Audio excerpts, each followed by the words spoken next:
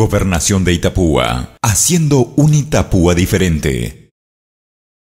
Se da inicio a los Juegos Estudiantiles del Distrito de Encarnación, así como otros distritos ya lo terminaron, otros todavía no comenzaron, y hoy le toca Encarnación, y una gran fiesta de todos los colegios que se inscribieron como para participar en los Juegos Estudiantiles, clasificatoria nacional de los estudiantiles.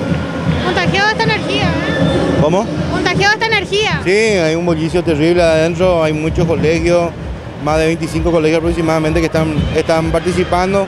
Nos pone muy contentos porque cada año va creciendo, se tiene más interés, los chicos nada más piensan en estos meses como para poder empezar a competir, y eso nos pone muy contentos porque ayuda al crecimiento, ayuda a la integración por sobre todas las cosas, donde la violencia no existe y todo hay una competencia muy sana. ¿Cuántos colegios participan? Tengo entendido que 25 están participando actualmente en este campeonato. Hay muchos colegios que no lo hicieron, pero bueno, la cantidad ya es muy importante. Hay otros distritos que con 4, 5, 6 instituciones están haciendo. Nosotros hoy día con 25, una gran diferencia.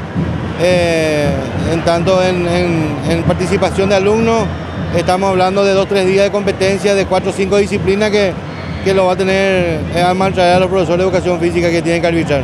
¿Modalidades? Sí, handball femenino, masculino, vóley masculino, femenino, futsal masculino, femenino,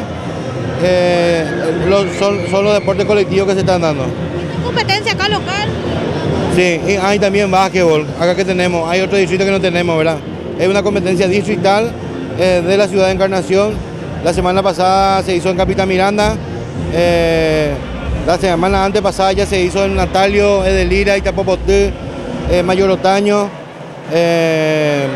También ayer terminó en Camuretá, Alborada. ¿Quién organiza, Mario? La Secretaría Nacional de Deporte, apoyada por la Gobernación y las distintas municipalidades con sus respectivas Secretarías de Deporte. Acá vemos los valores, acá rescatamos todo lo que va a ser el futuro del deporte para nuestra comunidad y nuestro país, así es que tenemos que seguir muy de cerca para que esto tenga realmente el realce suficiente en años venideros.